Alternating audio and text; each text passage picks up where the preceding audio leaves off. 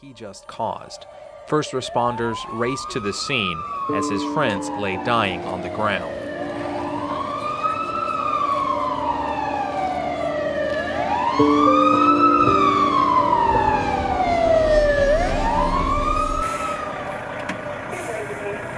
We had a two-vehicle major accident, T-bone, side collision with a car up on its side.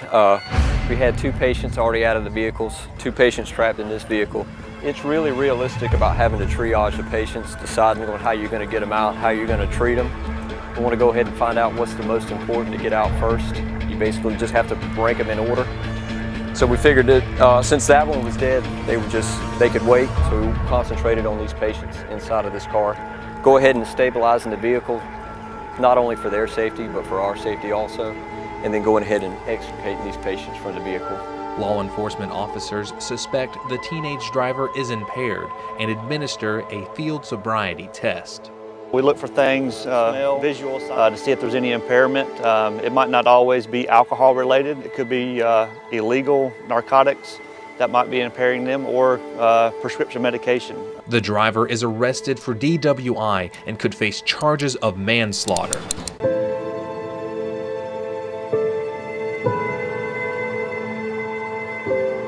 Not only to affect your life, your family's life, your friend's life, it affects other people too, such as law enforcement.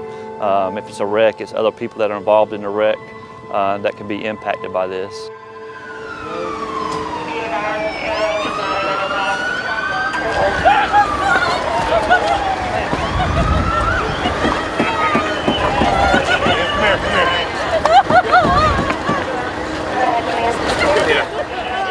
One of the victims is dead on the scene. His distraught mother looks on. Okay, stay right here, please. Another victim remains trapped inside the car. We figured the best way to get access to the patient was just to go ahead and remove the roof so we could have access to both patients.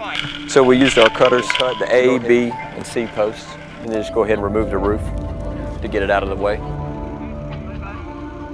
Take in the damage to the cars. You had the victims, laying on the ground.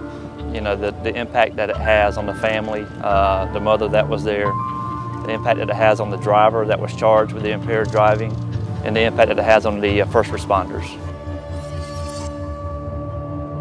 You could see that it really had the students' attention as we were working. It was seemed almost sobering to the students. Their whole future's ahead of them. There's no sense in making a silly mistake like this. They should go out and have a great time at prom and everything else like that, but they also should make smart decisions and be safe. No matter if it's a mile down the road, they think that I only have to drive a mile on the back streets, and that I'll be okay and I'll get there safely. When in fact it only takes one mistake to ruin your life or the lives of others. Accidents like this happen every day, and they could have been prevented. If you have been drinking, don't get behind the wheel.